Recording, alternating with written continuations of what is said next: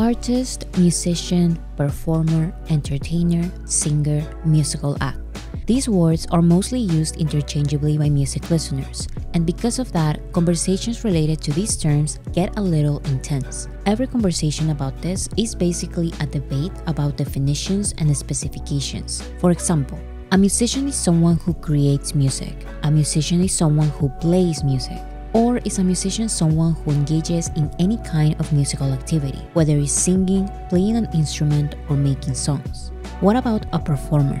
A performer is someone who entertains people by acting, singing, dancing, or playing music. But not every entertainer is a performer, or are they? And what about people known by their strong performing abilities, but not really by extraordinary live vocals? Is singing live essential to be a performer? What about an artist, in the musical sense of the word? Is a musical artist any type of person who brings music to an audience? Or is a musical artist someone who makes musical art, aka music, by composing, interpreting, and performing? Can a performer who is not a songwriter but instead a singer and interpreter also be considered an artist? The specifications of all of these words made this video too difficult to write because I'm scared of not clarifying every time I say these words, and that is just not ideal. But at the end of the day, I think we can all distinguish that people who bring music to an audience can do so in different ways. And whether you want to call them musicians, artists, or my favorite neutral term, musical acts, I believe that pointing out their differences is not a hateful thing to do. But of course, K-pop is such an interesting and unique world, and mentioning what these musical acts do and don't do can be seen as insulting, even when we're talking about the most basic truths. My channel is about BTS and everything that surrounds them. And one common topic on my channel, as well as K-pop spaces in general, is why BTS? Why are they the biggest to come from the K-pop industry? More importantly, why do the biggest acts in the history of K-pop before or after BTS were and continue to be unable to go mainstream and or be considered serious artists? Of course, there are a lot of factors and I've talked about many of them, but the difference between being a performer and an artist is one of the most sensitive factors for K-pop fans, because saying that the only real artists in an industry full of performers are BTS sounds too snobbish. It sounds too extreme, and it sounds like the opinion of someone with tunnel vision. I'm not here to argue that. I do not believe that BTS are the only ones in the K-pop industry who are more than just performers or interpreters. Musical talent is expressed and can be perceived in so many different ways. What I do argue is that the musical artistry BTS does is mostly different from the musical artistry that K-pop groups do. It's not unrelated, but it's not the same. And yes, I do believe that all K-pop acts do the same kind of musical artistry, not the same kind of musical genre or concept, but they all express themselves musically the same way. Even the most rebellious and innovative K-pop acts maintain the status quo overall. 성이 중시되지 않는 사회라고 생각하거든요. 그런 부분들이 조금 과하다고 말하면 과할 수 있는 거죠. And I believe that aside from personality, talent, relatability, and the underdog story, the type of artistry BTS does, which is different from the norm, is one of the reasons why BTS became truly mainstream. It doesn't matter if you think an artist is any musical act or if you think an artist is someone who makes music and musical performances at a certain standard that is considered art. The type of musical artistry BTS does is being held to a different and more complex standard than the majority of K-pop, by the general public, by fans, and by BTS themselves. Whether you like this second definition of artist or not, BTS is being constantly associated and judged to the standards of that definition. In other words, as soon as anyone analyzes them for real, it feels easy and natural to consider BTS artists. But that doesn't happen with K-pop acts. They can be considered every other title, as well as artists, as long as it's from the first definition. This sounds harsh, but it really shouldn't be. This is the reality for a lot of musical spheres, not just K-pop. So let's clarify what this means. The list I mentioned at the beginning included the terms artist, performer, entertainer, musical act, singer, and musician.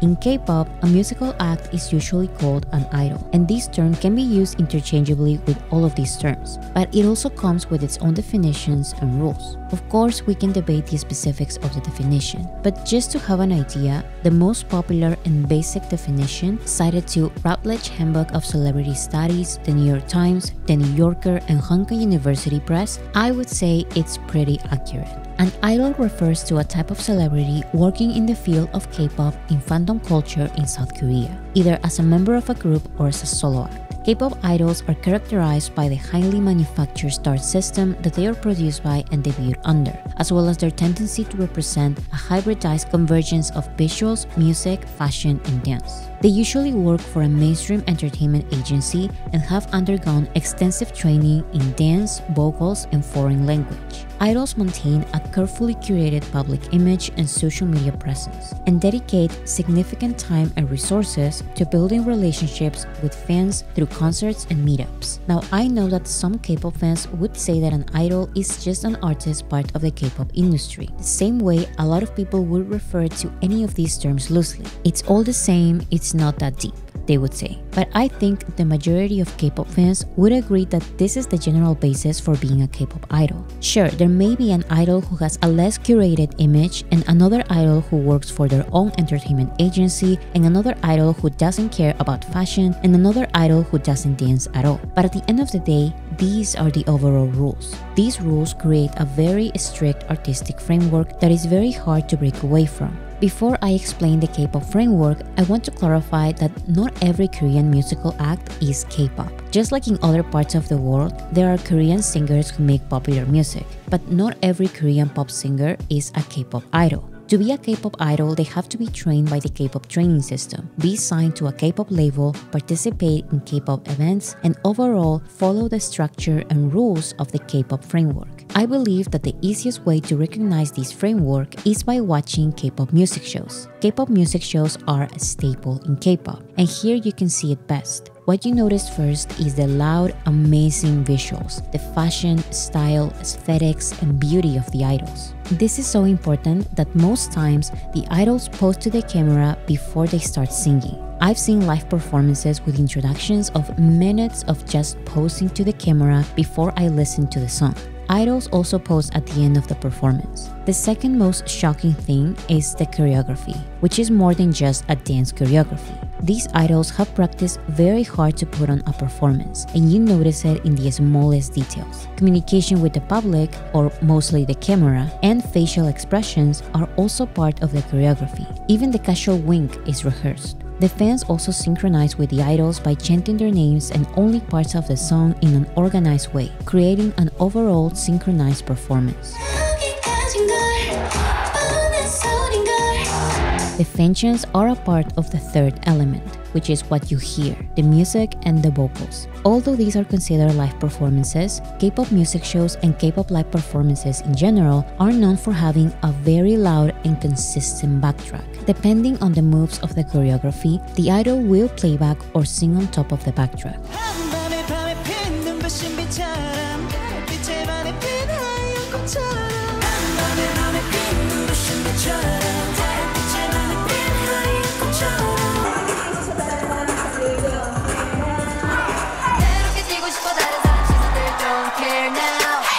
The reason for a backtrack is a strong one. K-pop choreographies are so specific, technical, and intense that K-pop idols are more justified than other performers for having a backtrack overpowering their live vocals. So, with a backtrack, the idol can choose when to sing live on top of their own pre-recorded vocals and when to playback, while fans buy the overall illusion, because whether they are singing or not, their mics are on. We can listen to the actual microphone hitting the idol's face or jewelry, for example. This feels more real than the obvious playback, especially for K-pop fans who are used to this type of performances. But for someone who is new or unfamiliar with the way things work in K-pop, the lack of raw vocals are very obvious and off-putting. So an amazing K-pop performance for a K-pop fan can feel disingenuous, off-putting, and the complete opposite of spontaneous and real for the mainstream public. It doesn't matter if this audience is the global mainstream public or the Korean public who prefers non-K-pop pop music. With BTS's entrance to the mainstream music industry, which I'll talk about later, other musical factors are now at least talked about. Songwriting, raw vocals, and relatable personalities are a little more present in K-pop. But again, there is a void in the musical aspect. This doesn't mean that every K-pop song is bad or that every K-pop act lacks natural, spontaneous stage presence, but there usually is a lack of connection between the music and the musical act. In a way, non-K-pop listeners perceive the musical expression of an artist as the artist's personality. Whether they wrote their songs or not, their music is their self-expression. It's who they are. You feel that. You see that it makes sense. But when a K-pop act's artistic direction is all over the place, and also when you see that outside of the stage, the performer would never say or come up with what they sing in their songs, then the artistic connection is not there. If the performance is one of the good ones, I may even believe you when you're on stage, but I believe that that is an act, not you. That is why the ultimate musical expression of a K-pop act is to be a performer and interpreter. To become the complicated second definition of artist, the K-pop act would have to break the barriers of the K-pop framework. They would have to go against the rules of the industry that made them. And in such a controlled industry, that just doesn't happen.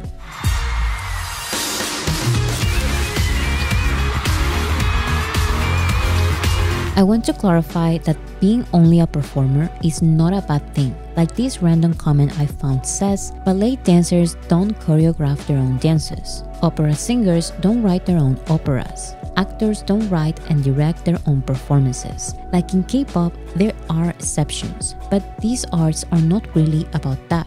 These arts are about the artistic talent and training.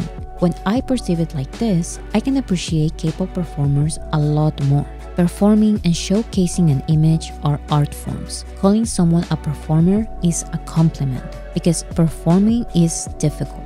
And actually, the general public usually associates performing with putting on a show. Musical acts who lack depth, intent, star power, practice, and intensity are called out for not being performers. The general public complains. They are not performing, they're just standing there singing.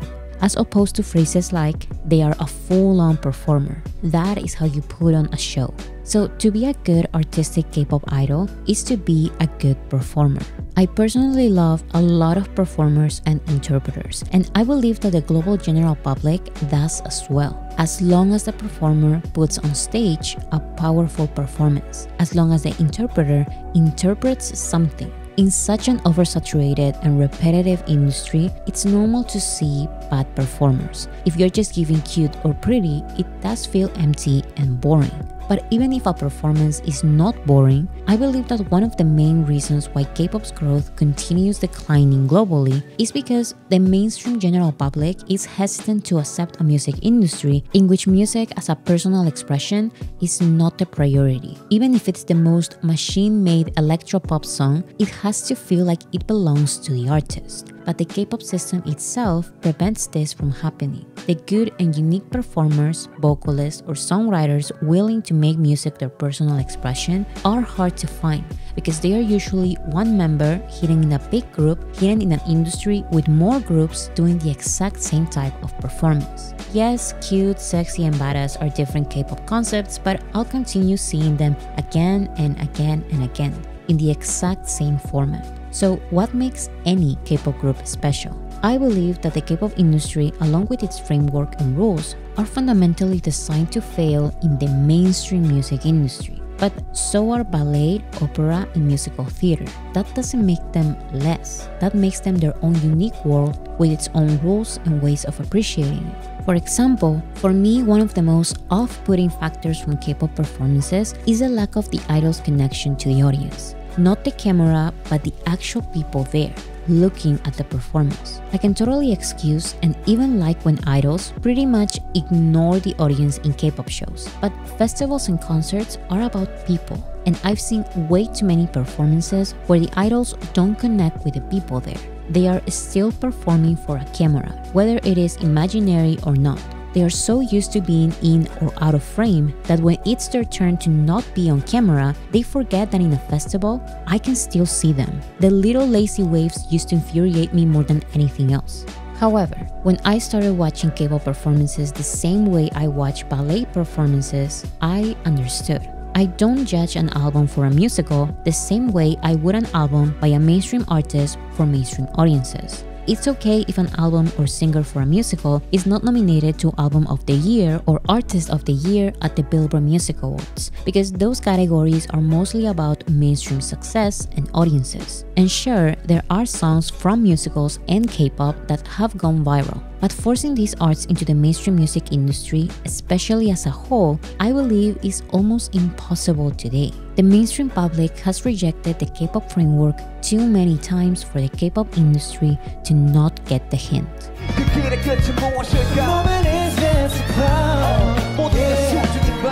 So back to the original question, why BTS? Why did they actually become part of the mainstream music industry? BTS started slowly breaking into the mainstream music industry around 2017, and over the years, BTS has never denied being K-pop idols. But fans notice an artistic difference between BTS and K-pop acts. Suga has mentioned that K-pop is not a genre, it's integrated content.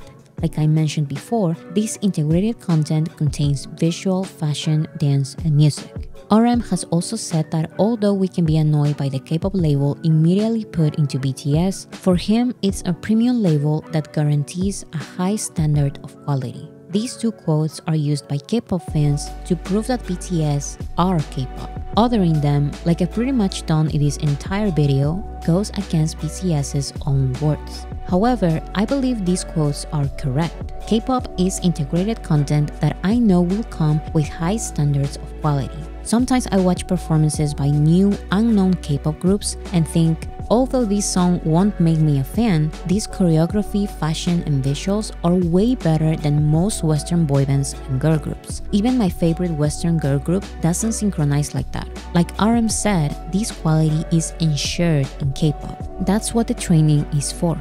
This same quality of dance, fashion, and visuals is expected from BTS, and we see it all the time. So yes, just like the best K-pop performers, BTS has those factors in the back.